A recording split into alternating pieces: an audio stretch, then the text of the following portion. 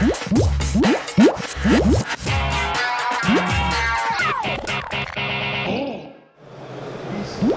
this is Amy Lewis with SolidFire, and I'm here at VMworld 2015 with Ather. So can you introduce yourself and tell us a little bit about what you're interested in these days?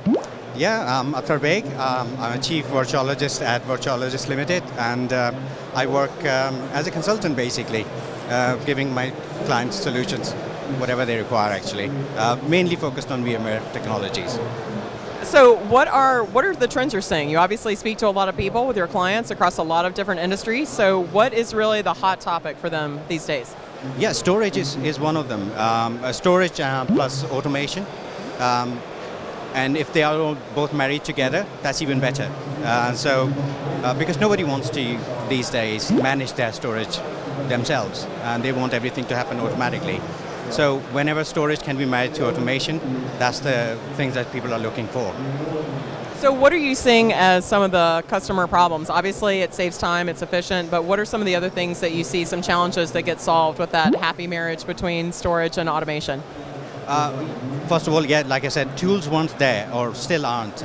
If you look at most of the solutions available these days, they really aren't automated. So you have to put a lot of effort into it, either scripting or some other mechanism, or maybe, I don't know, automating stuff using third-party tools.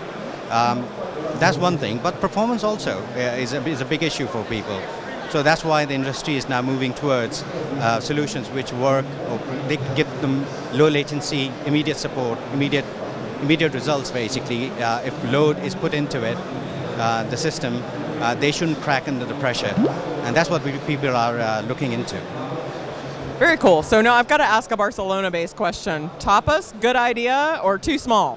I think too small, yes, but that enables people to go for more, which is variety maybe. So I think that's having small tapas is a good thing. Excellent. I really appreciate your time today. Thank you very much. Good to be here. And we'll see you next time on Pop-Up Tech Talks.